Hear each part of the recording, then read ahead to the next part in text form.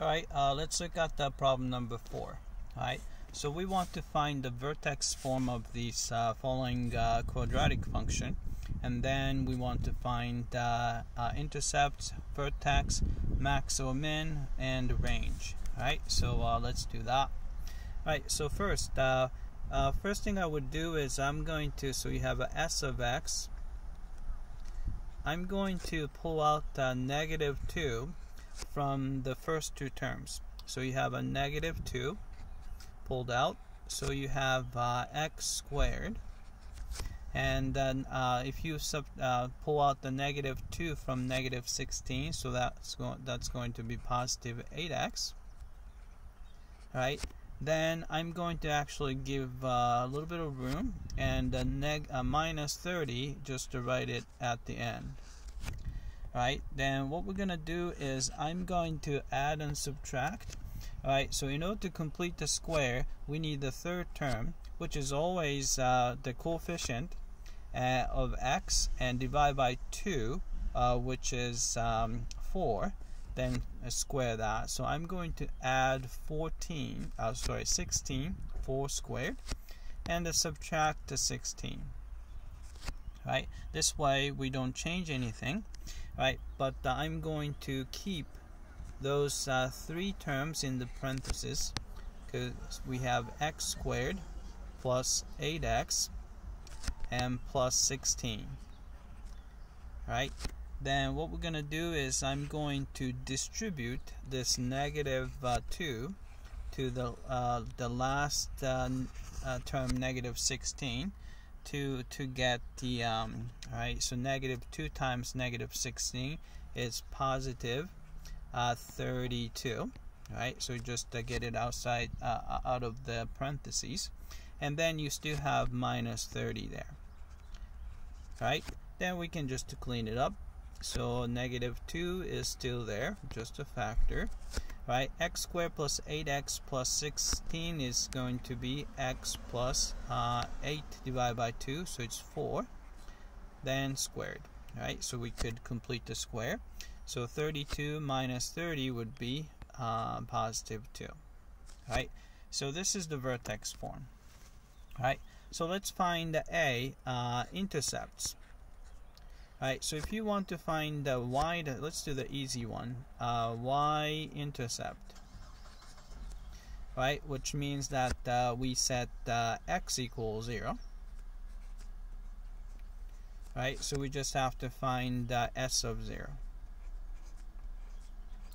Right, s of 0 would be, it's actually the original equation is easier, so x equals 0, so first term is 0, second term is 0, so it's a negative 30.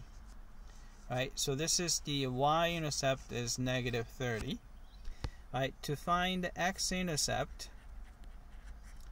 remember that we have to set the y equal to 0. So y is the function, so we're going to set the function equal to 0. Right, so let's do that. Alright, so function is, I'm going to use this guy here, negative 2 x plus 4 squared, so plus 2. So this is the function written in vertex form, so we have to set this guy equal to 0. Right, then let's solve that. So this is going to be, right, first I'm going to put the negative 2 on the other side by subtracting 2. Negative 2 x plus 4 squared is equal to negative 2. Right, then we can just divide through by negative 2. Then we get simply x minus 4 squared is equal to negative 2 divided by negative 2 is actually 1. Right, then we can take the square root of both sides. Let's see, square root of both sides.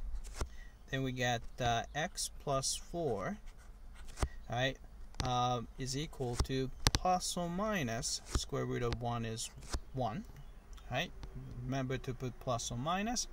Then last step would be, if you subtract 4, x is going to be, if it's plus 1 minus 4 is negative 3. and if it's -1, -1 minus 4 is -5, right? So there are two x-intercepts, which are -3 and -5, right? So we got part A. Part B, right, vertex, right? So B, vertex would be, you can just look at the vertex, right? Look at the vertex form, right? So here, y coordinate comes from here, so it's a +2, right? Since +4 is actually shifting to the left by 4, so it's -4,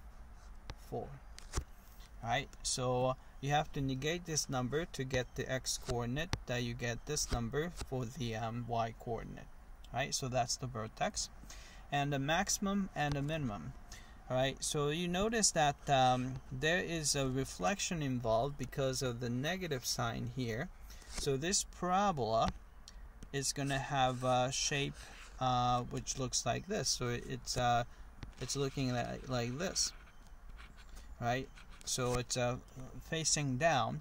So we can only find the maximum, right? And the maximum value happens at the vertex, so we know that part C, the C is going to be, right, so max value is going to be S of, at the x equals -4, then maximum value is +2, right? So maximum value is +2, which occurs when x equals -4. Alright, the range is going to be, you can see that this function takes all the values all the way up to the max value, which is 2. So the range is going to be, right, start from -infinity, then all the way up to the max value, which is 2, including 2. Right? So this would be the range of this quadratic function. Right? That's it. I hope that this was clear.